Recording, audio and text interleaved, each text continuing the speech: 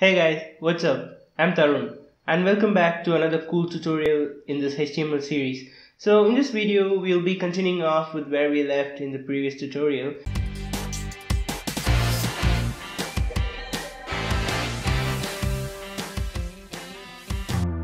So in the previous tutorial we were here in creating these tables, and let me just start the live server for you. And packages, atom live server, start live server. If you don't have this package, then you have to go to file, settings, and go to install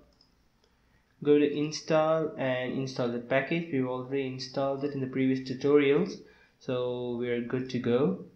And now the live server has been started.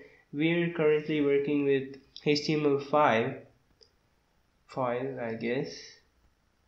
Yes, we did the image part and a little bit of starting of the table in the previous video.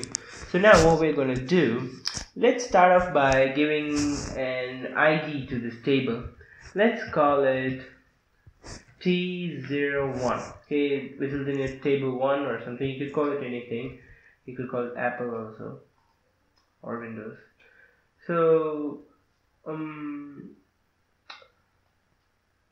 where did I? Okay, here you could start styling anything. Okay, you could start styling, you have to start styling table, but you can start styling any of the attributes in the table.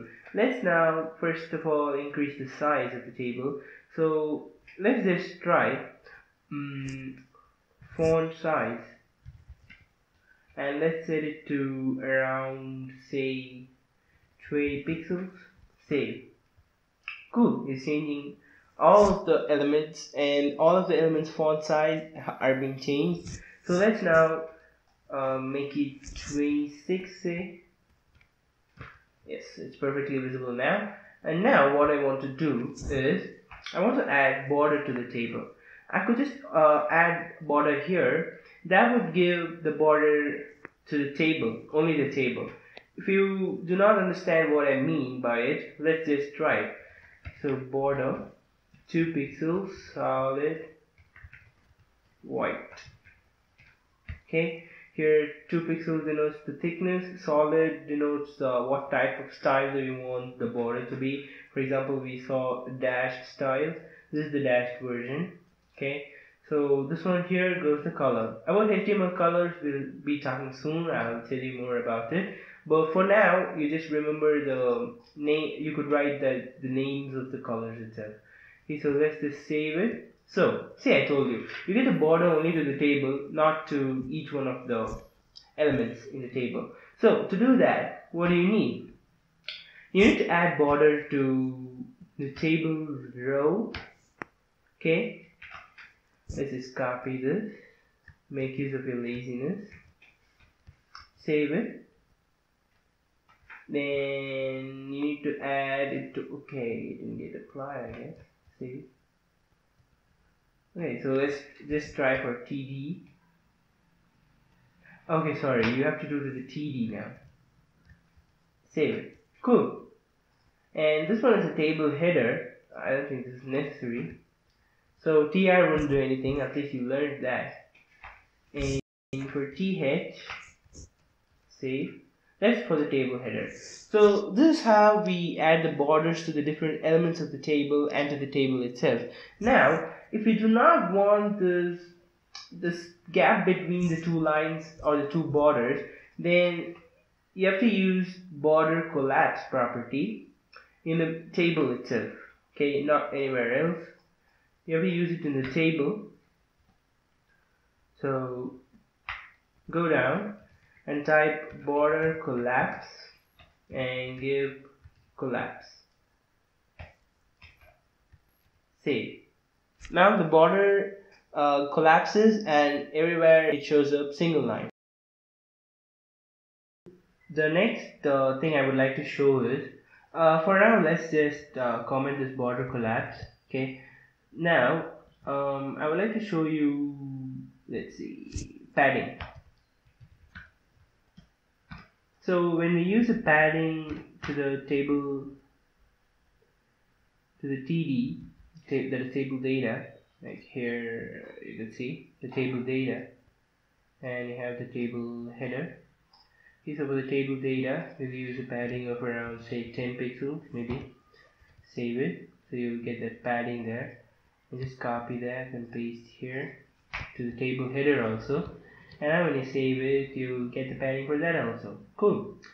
Now, what I would like to show you is why I commented this is, I would like to show you, let's see, what is that? Border. What is that?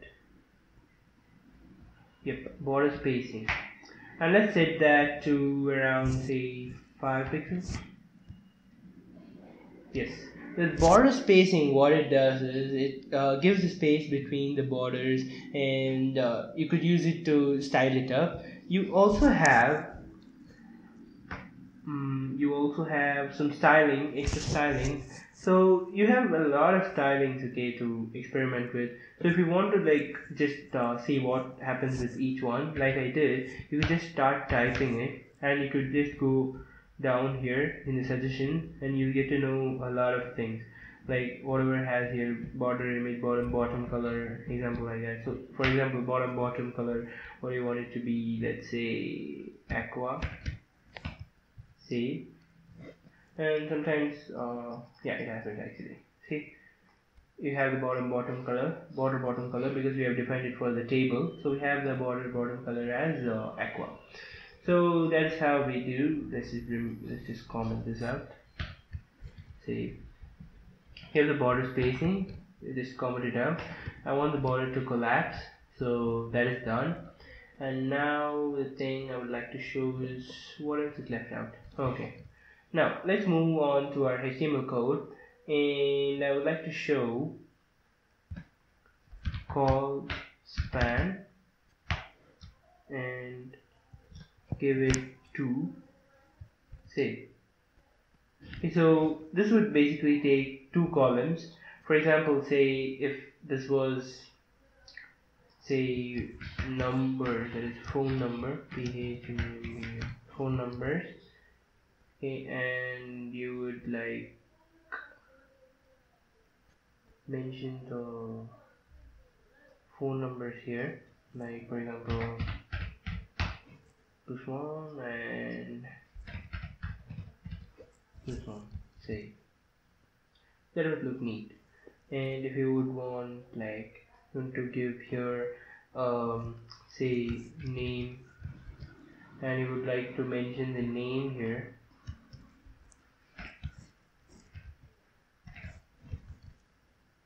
so on for others. Okay, you could just remove this, so on for others. Okay. So this is for a Colspan. If you want Rowspan, you also have that Rowspan, save. So that would like basically span the row and give you the things. So that is the basic idea of tables. Now let's just move on to HTML colors. I would like to show you. So let's create a new HTML file, or you know what, let's style the same table. Okay, let's remove this Colspan and all. Save. So I have this beautiful table. The table ID T01. Let's go to T01 and we'll align it to the center. Margin order.